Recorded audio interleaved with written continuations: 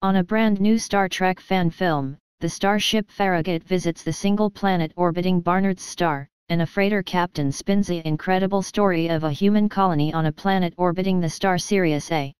The station manager also informs the captain that the planet has warmed slightly.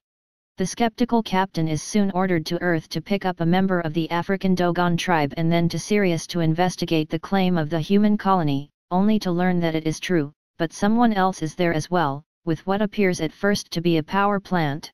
On closer inspection, however, the plant turns out to be a meat-packing facility, with human colonists on the menu.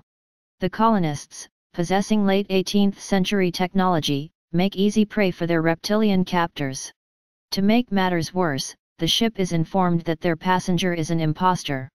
Now, the ship is sabotaged and the captain anticipates an attack which is not long in coming. He must rescue the humans below, but first of all he must rescue his own ship from vile aliens. This Star Trek fan film is based on Star Trek the original series by Gene Roddenberry. Some Star Trek fan films are little more than people standing around talking about social issues. If that is what you expect to see, you won't find it here. My friends, I wish I could welcome you, but this is not that type of place. Human, we must find a way to notify our ship so that we can escape. No one escapes from here. We are food for the Gork Empire.